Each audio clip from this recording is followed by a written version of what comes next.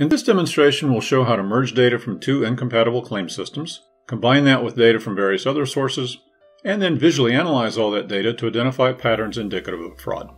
Here we can see an Excel spreadsheet with data from the first claim system, where you'll see that roles for each entity are specified in rows in a single column, where these roles include beneficiary, claimant driver, and so forth.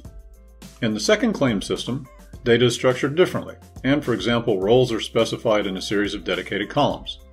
By the way, all the data in this demo is fictitious, and though DataWalk can handle vast amounts of data, here we're just using some small example datasets. In DataWalk, you load data in whatever format it's in, and we'll drag the first Excel file onto the DataWalk canvas. DataWalk suggests data types for each column, and we can check and change these as desired. We can also change the way data will be displayed. In this case, the suggested data types are all deemed appropriate, and we hit Save in order to import and configure this data in the system. And this data set is now loaded, and we can see that this set includes about 48,000 data records. Now, I'll mention here that we're using Excel files for this simple demo, but in practice you can load data into DataWalk in various ways, including pulling data from databases, or using ETL or other data movement tools to place data into DataWalk drop folders, with the deltas then being loaded into the appropriate data set when desired.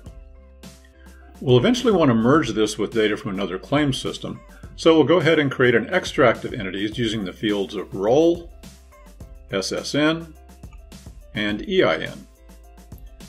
We give this extract a name, entities, and we hit OK to create this extract. And now we see that this extract has been created. Now, we had previously loaded the data from the other claim system through the same process. We're just skipping all that here in the interest of time. For that system, we structured a data set for each role, claimant drivers, attorneys, and so forth. And now we want to merge these two sets into one set of unique claims. Once we have normalized the column headers in each set, we can do this with a simple click of a button. So we first select the two sets, and then we merge these sets.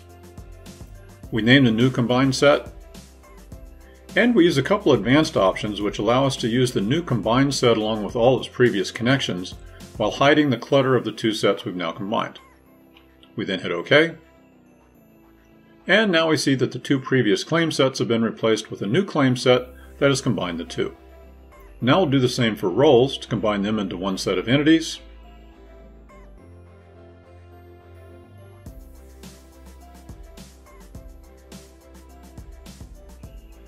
And now we see that we have a single claim set with 118,000 claims connected to a single set of entities that contains 242,000 objects. To make this a bit more visual, we can change the icons of both of these sets.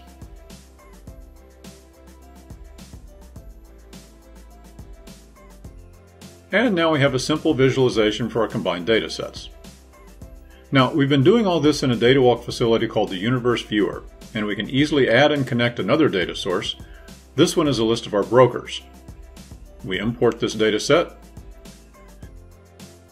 and now I'll connect this set to the claim set using the Social Security number. And now we have three data sets ready to go. Now we fast forward a bit, where we've used the same processes we showed earlier to expand our environment by adding and connecting various other data sources, such as policies, vehicles, events, and so forth.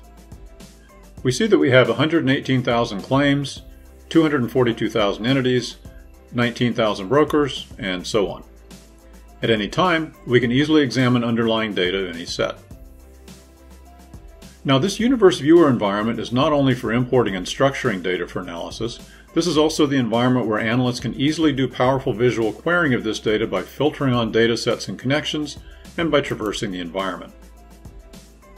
In DataWalk, you can easily generate analyses, which you can use as rules. For example, we see that the average rate of claims concluded to be fraudulent is 4%. We can easily create an analysis to identify all brokers who have a rate of fraudulent claims that is above 4%. To do this, we simply set filter on fraud ratio greater than 4%. Now that we've created this analysis, we can save it, and we'll give it a name of fraud ratio above average.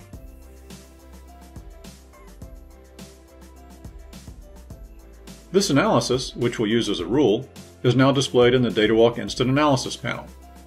Here we see all the saved analyses that were created by our analysts, and now both experts and non-technical users can rerun these analyses simply by pushing a button. The Instant Analysis facility is available both on desktop and mobile devices. We'll also note here that you can set alerts on any of these rules or analyses, such that you can be proactively notified if they are triggered or if there are changes in a result set.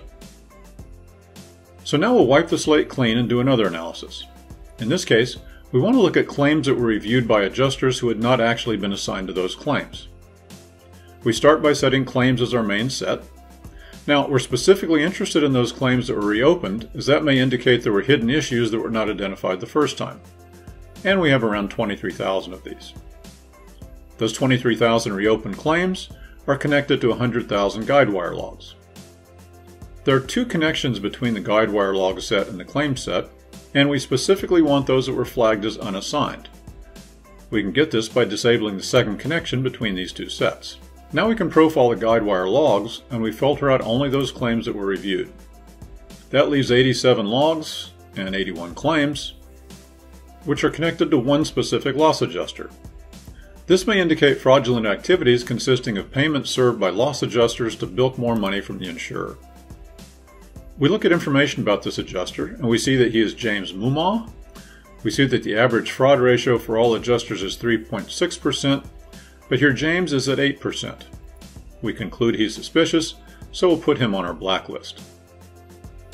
We can save this analysis, we give it a name, and if we want, we could add a description, and now that analysis has been saved.